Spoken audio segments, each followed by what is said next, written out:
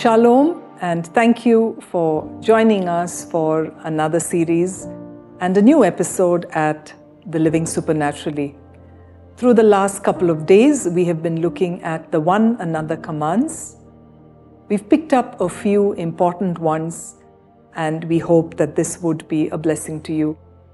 Today's series is on live in harmony with one another.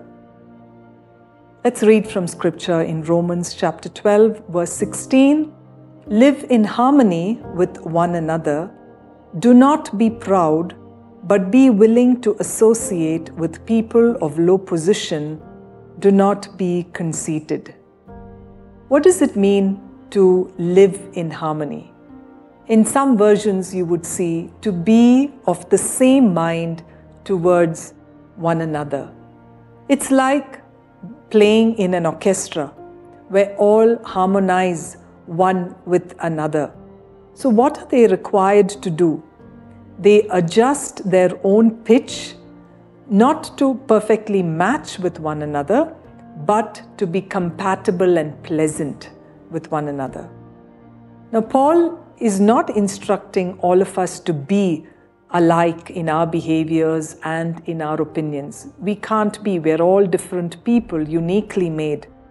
But he's commanding the believers to adjust to each other in a way that produces that pleasantness and that order.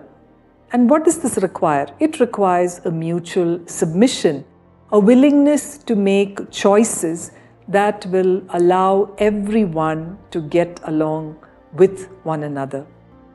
And to live in harmony requires a lot of humility. So it's not surprising that Paul, in the verse after that, he gives his instruction and he says, do not be haughty, do not be arrogant and stuck up. That's what he means to say.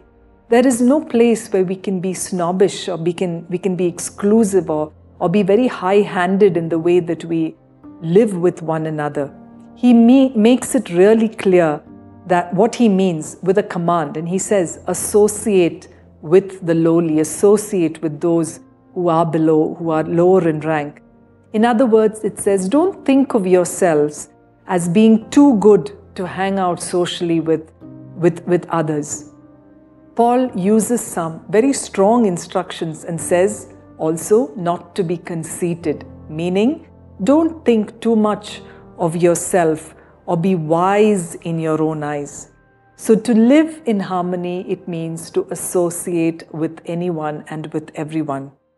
As believers, we should not be conceited or overestimate ourselves. We should not be exclusive and snobbish, and we should always be willing to include and carry and care for those around us.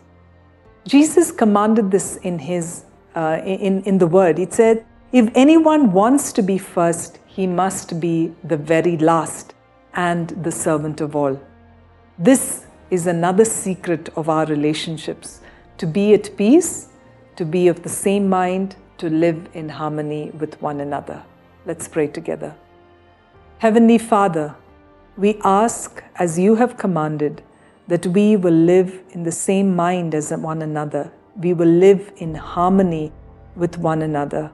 Lord, may we not overestimate ourselves. May we not think of ourselves as exclusive, but may we join with one another, adjust with one another, love one another, and live in peace, because there is your dwelling place. Thank you, Father. In Jesus' name we pray. Amen. Thank you for tuning in to Living Supernaturally. For more resources to strengthen your spiritual walk, please visit apcwo.org.